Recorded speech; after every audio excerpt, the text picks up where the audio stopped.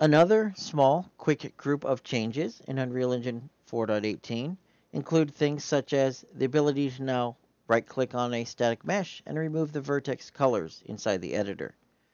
We have the ability to now set up custom picker groups. So rather than a drop-down, maybe we want to compare LOD 0 and 3, and we can see it in a nice organized list.